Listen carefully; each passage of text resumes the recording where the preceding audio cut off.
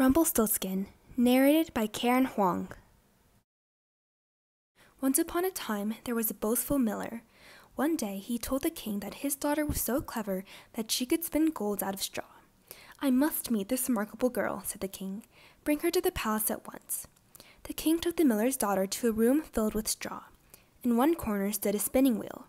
"You must spin all the straw into gold before morning," the king told the girl, "or you will be put to death." Then he went out and locked the door behind him. The poor girl sat at the spinning wheel and wept. How on earth could she make gold from straw? Suddenly the door flew open, and in leapt a funny-looking little man.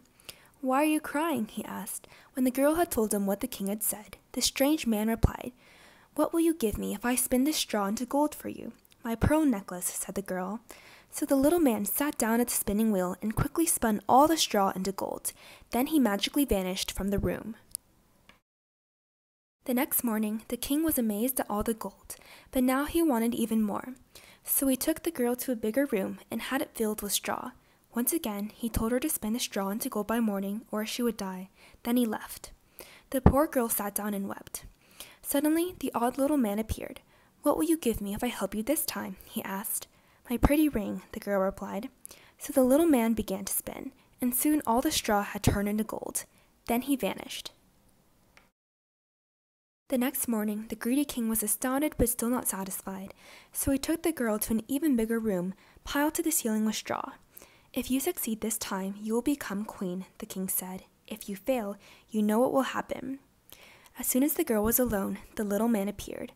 "I have nothing left to give you," said the girl. "Then promise me your firstborn child when you become queen," said the man. "I might never become queen, and I may never have a child," the girl thought, and so she promised. So the strange little man sat down at the spinning wheel and began to work.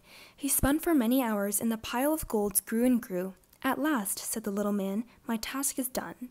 Then he vanished. The girl gazed around the room. It was stacked from floor to ceiling with glistening gold that shone like the sun. At dawn, the king was overjoyed.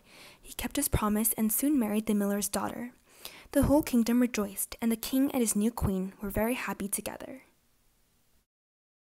A year later, the king and queen had a baby. By this time, the queen had forgotten all about her promise, but the funny little man had not. One night, he appeared in the queen's bedchamber. "I have come for your baby," he announced gleefully. "No," cried the queen, "I will give you jewels, gold, anything you wish, but please do not take my baby." She wept so miserably that the little man took pity on her. "Very well," he said. "If you can guess my name within 3 nights, you may keep your baby. If not, the child is mine." Then he disappeared. The queen sent messengers out to gather names from every town and village in the kingdom. They returned with thousands of suggestions. Over the next 2 evenings, when the little man arrived, the queen questioned him again and again. "Is your name Tom?"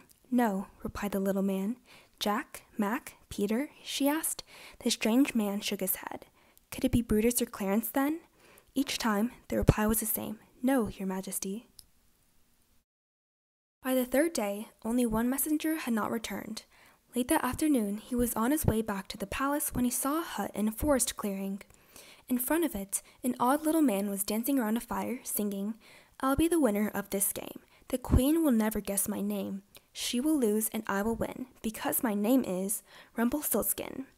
The messenger galloped back to the palace and told the queen what he had seen and heard. She was so grateful that she rewarded the messenger with a huge sack of gold. That night, the queen eagerly waited in her throne room for the little man. When he appeared, the queen asked, "Is your name Guzzletum?" "No, it's not," laughed the little man. "Is it Bumblebottom, Jiggle-Joggle, Tickle-Tooth, or Wiggle-Woggle?" "No, no," he cackled. "Your time's running out, your majesty." The queen smiled. "Could it be Rumpelstiltskin?" The little man could not believe his ears and flew into a rage. "Who told you? Who told you?" he shrieked. "How did you find out?" He cried and squealed and beat the floor with his fists. You've won," he wailed, and disappeared in a shower of sparks. The little man never came back to worry the queen again, and she and her family lived happily ever after.